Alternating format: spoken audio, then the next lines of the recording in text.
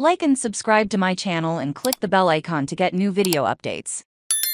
Blue Beetle star Xolo Maridueña hints at DCU cameos, more than just a character you know. Video, Blue Beetle star Xolo Maridueña announced some surprise appearances in the upcoming DC Universe movie. I think if you're a DC fan, there will be more than one character that you recognize, said the Cobra Kai star. You can see an interview with the rap above, I can tell you that. In theaters August 18, Blue Beetle stars Maridueña as freshman college grad Jamie Reyes, who, before the eyes of the film, also stars Adriana Barraza as Jamie's grandmother, Nana Damian Alcázar as his father, Elpidia Carrillo as his mother, Bruna Marquezine as Jenny Cord, Raul Max Trujillo as Carapax Oscar winner Susan Sarandon as Victoria Cord, and George Lopez as Jamie's Uncle Rudy. The film also stars Belissa Escobedo as Jamie's sister Milagro, and Harvey Guillén as Dr. Sanchez. This is the first time Blue Beetle is coming to the big screen,